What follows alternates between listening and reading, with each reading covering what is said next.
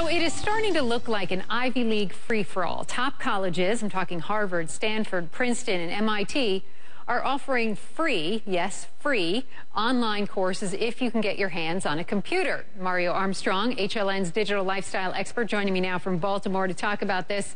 All right, Mario. Hey, good morning, Randy. This got our attention, but it sounds a little too good to be true. Is it for real? Seriously? It is for real. No, this is serious. Look, the bottom line is education in America needs to change. It needs to be more accessible to people that cannot necessarily afford it or get to it. Now, what you get with these universities, there's two different kinds of programs going on. One is called edX, which is a combination of Harvard and MIT.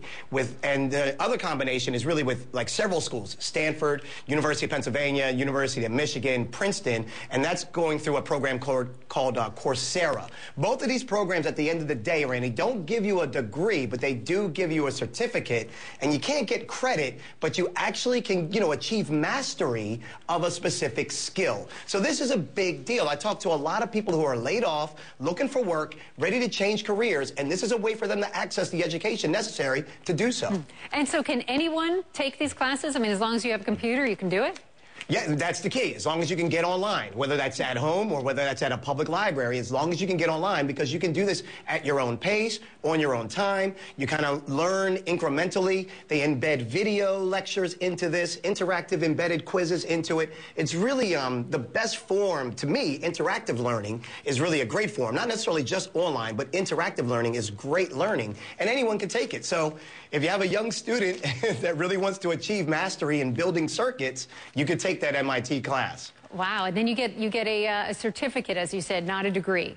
That's right. But hey, if you can make it through the process, it's still not easy. I mean, these are still college-level courses. They haven't dumbed down the material, so it's still going to be credible, or at least some value, to be able to have this type of certificate. So I hope that what you'll see is you'll start seeing these things on resumes. You might start seeing these things on people's LinkedIn pages, things like that, where they can kind of prove what their expertise and background in education is. Got it. All right, that's pretty cool. But listen, before I let you go this morning, yes. Your iPad can now help you study like a good college student as well. But it can also, from what I understand, help you drink like one. I hear you tested this out maybe a few too many times last night. Well, here's the deal. I wouldn't recommend this for just any use of this iPad charger. But if you have any extra iPad chargers laying around, and you happen to have a good old sombrero around the house, for Cinco de Mayo, you might just find people using this to open up a bottle of beer. I know, and it will actually open. There you go. Cheers. So should we cheers to you? Should we call it now Cinco de Mario then instead of Cinco de Mayo? Cinco de Mario, tech style. Very, very cool. Love the hat, Mario.